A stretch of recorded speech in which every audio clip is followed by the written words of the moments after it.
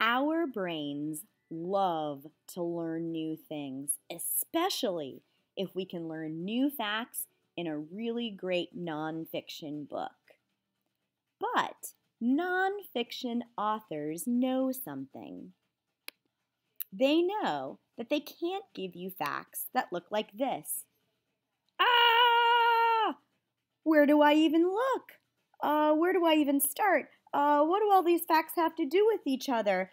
My brains are getting fried. Nonfiction authors know a secret about your brain. No, not that kind of secret.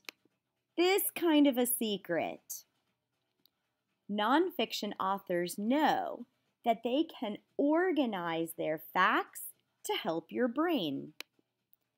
They call these text structures.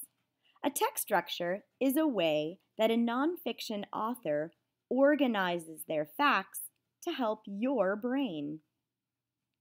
One example of a text structure is called description text structure. Remember all of those facts that were not organized? Soft and buttery, bubbles and pockets, gooey delight, satisfying sound, crispiness? An author can organize those facts to help your brain. Description text structure. If you've never had a thick crust pizza, you've been missing out. When you bite into thick crust pizza, it makes a satisfying sound as you break through the outside crispiness of the crust. The inside of a thick crust is soft and buttery. Sometimes there are bubbles and pockets where sweet tomato sauce can hide. A thick crust can hold more toppings, so be ready for a ton of stringy hot cheese. Oh, that's what these facts were all about. Yep. So the author decided that they were going to organize the facts using description. So the author first created a web. This author decided to put thick crust pizza in the center of the web. And then the author described that thick crust as many ways as they possibly could. What does the thick crust look like? What does the thick crust sound like, smell like, taste like, feel like, and other facts having to do with thick crusts. And then, after the author created this web, then they used the facts to make it look like this. All about thick crust. Okay, so is this the only way that an author can organize facts? Nope. Let's go back to all of those facts. There's other ways you can do it. Let's say an author wanted to use this way instead. This is called sequential order. An author would first take all the facts and figure out a way that they would go in order.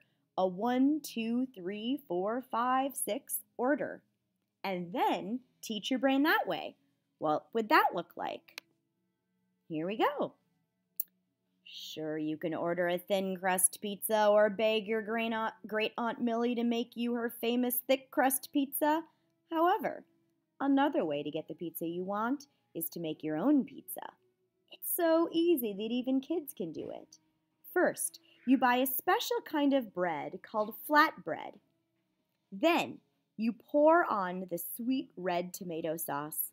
After that, you sprinkle on foods such as crunchy green peppers, spicy pepperoni slices, and tangy mozzarella cheese. Finally, you bake the pizza in the oven until the cheese begins to bubble in a gooey delight. See?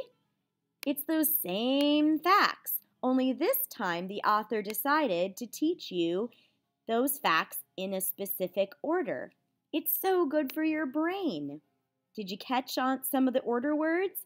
First, then, after that, finally?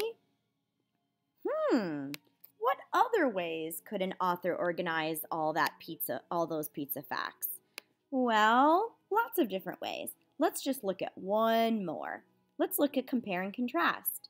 So an author could take two different parts of the pizza topic and compare them together. For example, if the author wanted to teach you a bunch of facts, they could say, I'm going to do thin crust versus thick crust, and that's how I'm going to teach the facts. Again, remember all those facts? Ah! Let's organize them into compare and contrast. Is thin crust or thick crust pizza better? Thin crust can be rolled out into a huge pizza and cut into small squares. This makes it perfect for parties. It doesn't hold a lot of toppings, so you can easily walk around with it. Thick crust pizza is so thick, it can hold a ton of stringy hot cheese and loads of spicy pepperoni. This makes it a perfect choice for if you're super hungry.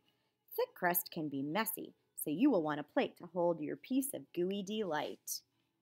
Hey, it's the same facts, only this time the author decided that they wanted to teach it using a compare and contrast order.